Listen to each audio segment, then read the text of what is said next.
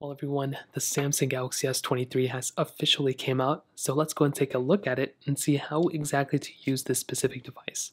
Now, I'll definitely tell you, this is a very good device. I'm very glad you picked it up, and it's a great choice. It's going to last you a very long time, and this is probably going to be one of the best Android phones you can buy in 2023. Now, starting off with the outside of this specific device, you can see we have a pretty basic design. So I'm going to go ahead and break down the design first. So on the front, we have a really good display. It's a whole bunch display. The front camera is right there. And there's no buttons or anything on the front, so it's literally just touchscreen. Hopefully you all know that by now. On the left side, there isn't anything. So there's nothing on the left side that you need to worry about.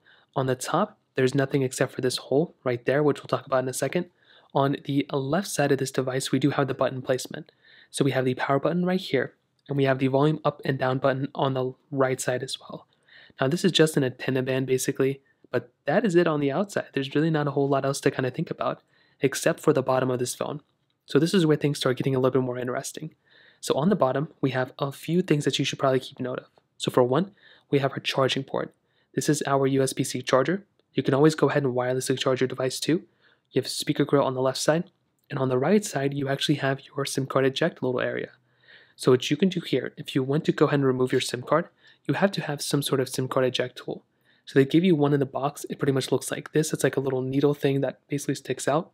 You can use a needle, you can use something, anything that'll fit into this small hole on the right side. So please do not put it in the hole that's closest to the USB-C charger. Put it to the hole that is the furthest one away. What you want to do, put that little SIM card eject tool right in there.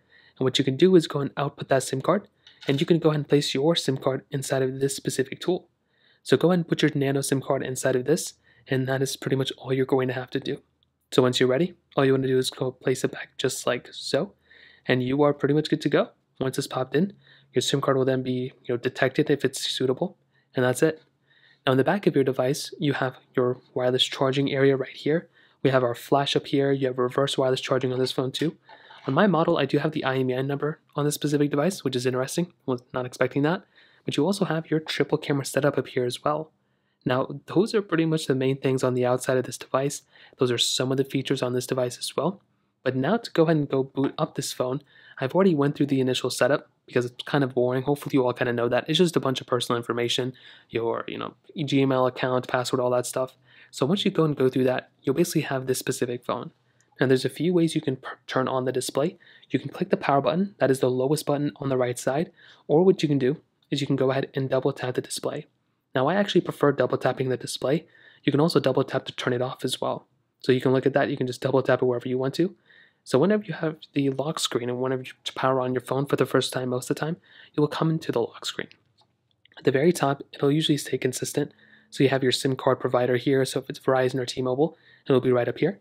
You have the whole bunch display here that's a little bit more visible when the display is on, and you have your time, you have your battery settings up here as well on the right side of the corner, or if you're on the lock screen, your time will be in the center.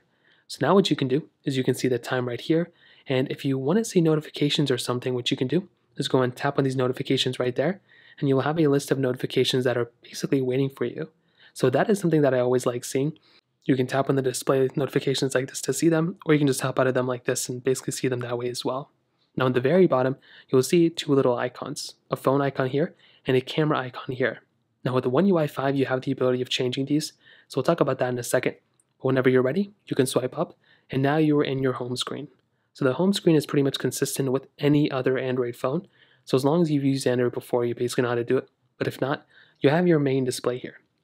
What you can do is you can swipe between displays if you have any other displays open, if you have any other app icons there. You can always go ahead and basically remove widgets or remove app icons by holding them down like this, and you can go ahead and remove them. You can also keep them if you want to.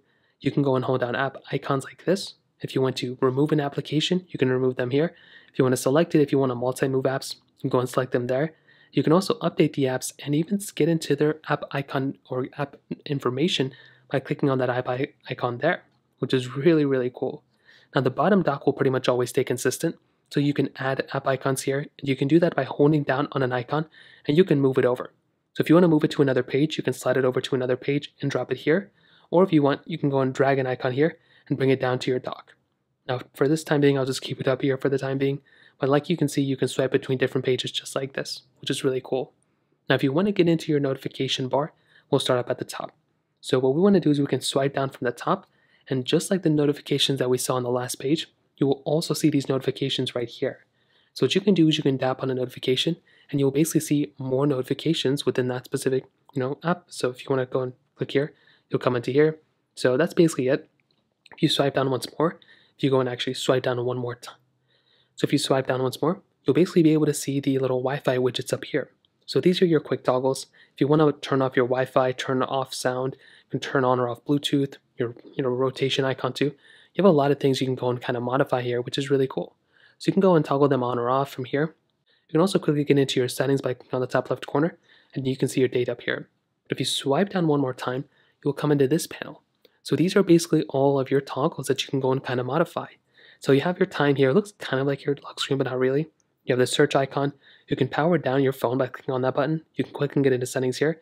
And here are just more options that you have right there, which we won't really get into right now. Now here are basically those same exact toggles that we talked about before, but they are basically just, there's way more options here. So you can swipe through, you can kind of find out whichever other app icons you want to go and kind of take a look at.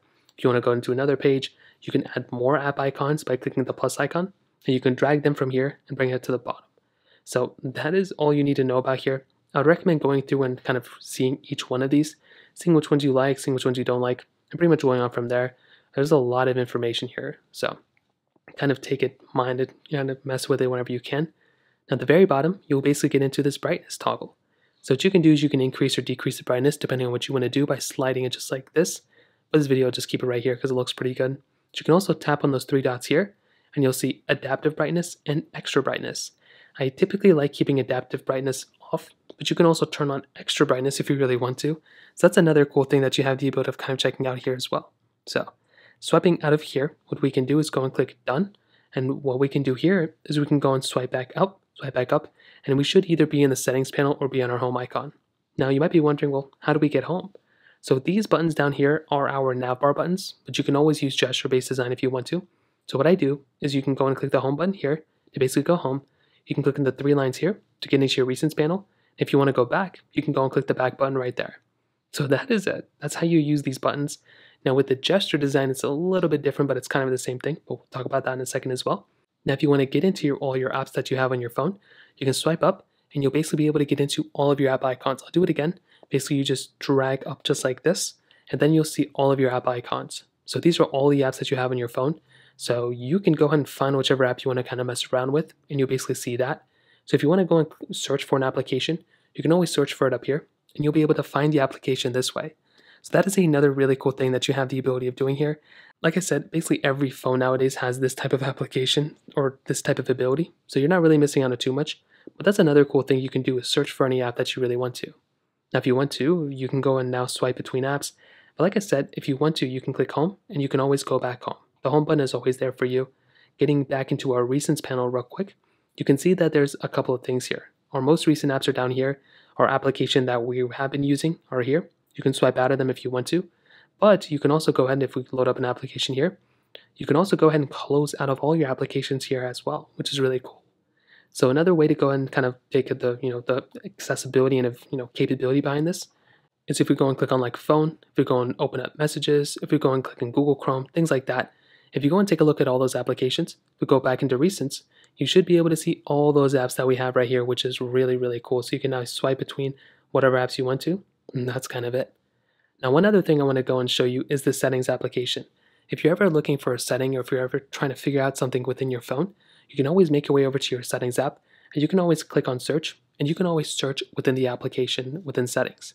So if you're searching for Bluetooth or anything, you can always go and search up Bluetooth just like this, and you should be able to find the specific application or notification or setting, whatever, and you should be able to find it here, and you can modify those settings as you get into it. Now furthermore, going through our settings for 1 second, you should be able to see a ton of things within this application. So starting up at the top, you have a Samsung account that'll be here under connections or connected devices. Those are just basically connected, connections that you can kind of modify. Modes and routines, these are basically more like, Samsung related things within your phone. Sounds and vibration, if you want to change your ringtone or your system sounds, go and modify that here. Under notifications, you can also click here and modify your notification settings as well, which is really awesome. Under display, if you want to change your phone under light mode or dark mode, you can modify that here. Also, if you want to change your adaptive brightness or extra brightness, you can do that here. Motion smoothness, if you want adaptive, which I would recommend, that'll go ahead and modify here too, which is basically your 120 hertz. But if you want to go and change your actual, display mode at the bottom from being a nav bar button to an actual navigation bar, you can always click on navigation bar here. And if you prefer swipe gestures, you can get those swipe gestures, which is really cool.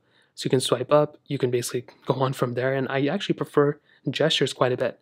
So if you want to go and swipe up and kind of go in between apps, you can do that there. So that's done within display. Wallpaper and style, themes, home screen, lock screen, those things are pretty obvious. I think most of us kind of know how to modify those.